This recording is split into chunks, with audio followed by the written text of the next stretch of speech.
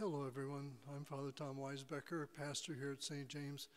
I welcome you to our latest parish update. This Monday is the final session of Bishop Robert Barron's The Mass DVD series that we've been having here in the Parish Center.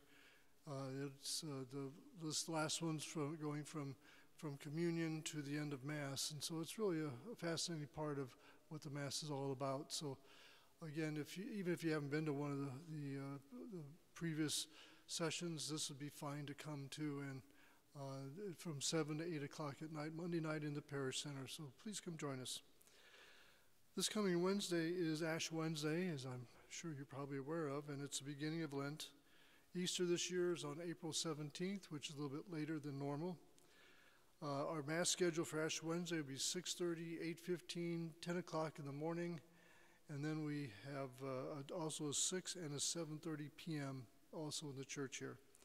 Just a reminder that Ash Wednesday and Good Friday are days of fasting and abstinence. Abstaining from meat. Actually, all the Fridays of Lent are days of absence. Except this year, there's actually this 25th of March is the Solemnity of the Annunciation, 9 months from Christmas. And so since it's on Friday, not only do you not have to fast on that day, but you don't have to abstain from meat. You can actually go have a good steak that day. But it's just that one special Friday, March 25th. Lent is a great time for us to grow in our faith, and there's so many things that we need to grow in our faith. The question for all of us is, what can I do this year to observe Lent? What can I give up, or what can I do extra? And I do have a couple suggestions.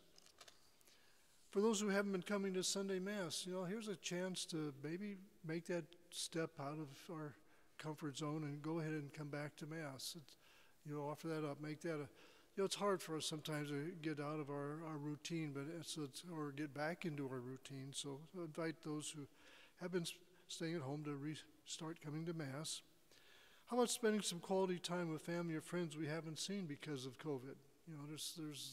There's people who are fairly isolated out there. Can I come visit them?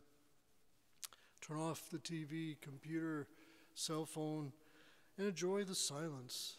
Try some special prayers like Lectio Divina, Rosary, Adoration. There's lots of different things that we could be doing.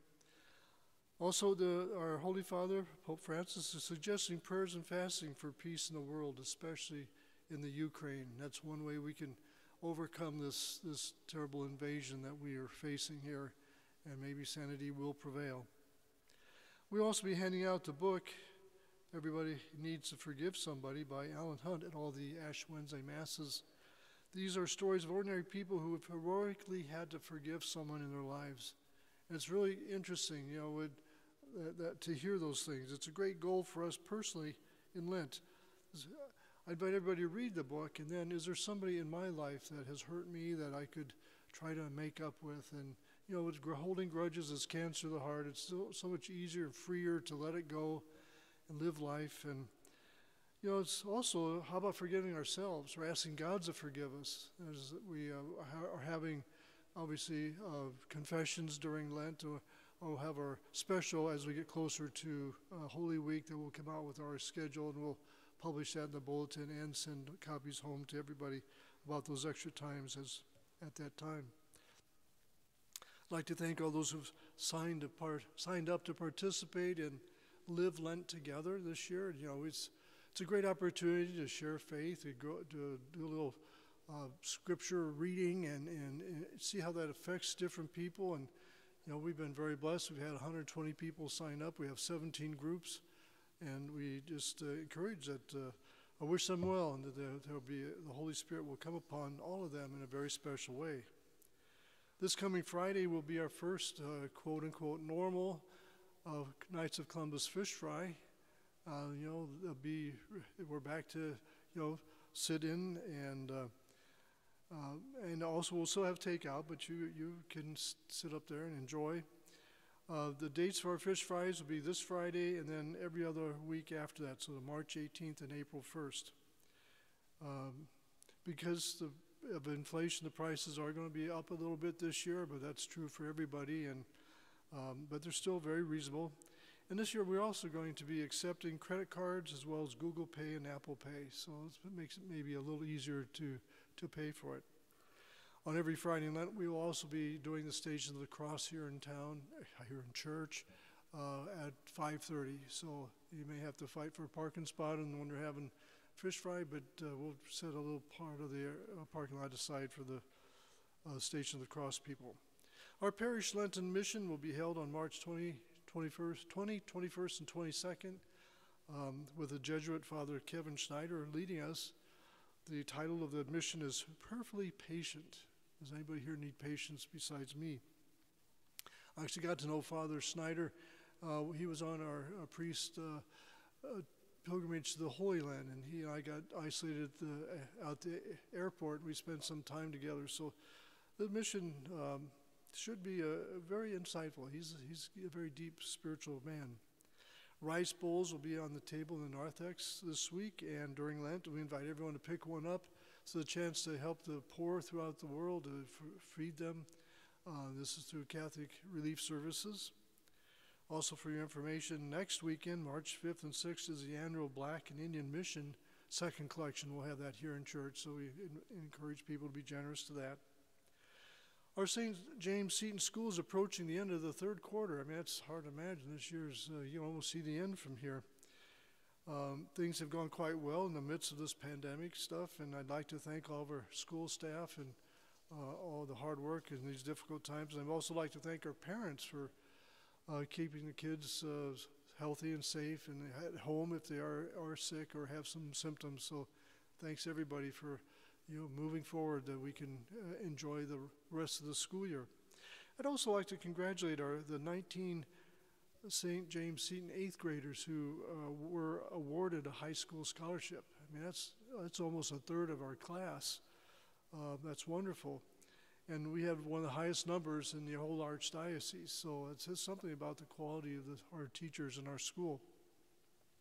I'd also like to congratulate St. James Seton School for becoming a superstar Catholic school winner through the Spirit Catholic Radio. There were some nice prizes that we won, including some airtime. So thank you for all those of you who voted for us. First Communion is coming soon this year. It's on Laetare Sunday, which March 27th, just 4 weeks away. I know our second graders are really looking forward to that. Now here's something new. Our parish leadership team has come up with a new parish vision statement, and we'll be talking more about this in the future. And it's something for us to just think about. I think it's really quite inspired.